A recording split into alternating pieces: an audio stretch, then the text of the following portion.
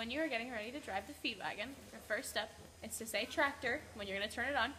You're going to put your foot on the brake, and it's going to release this emergency brake, and you're going to hear that nice big click right here.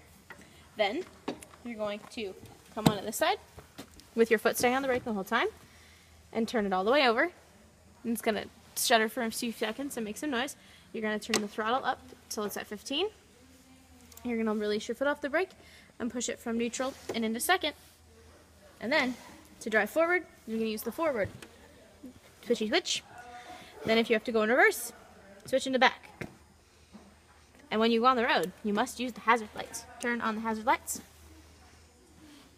And then, when you go to turn off your tractor, first you're going to turn your throttle down, turn it off with the foot on the brake, then put it back into neutral and pull your brake up, and that is it.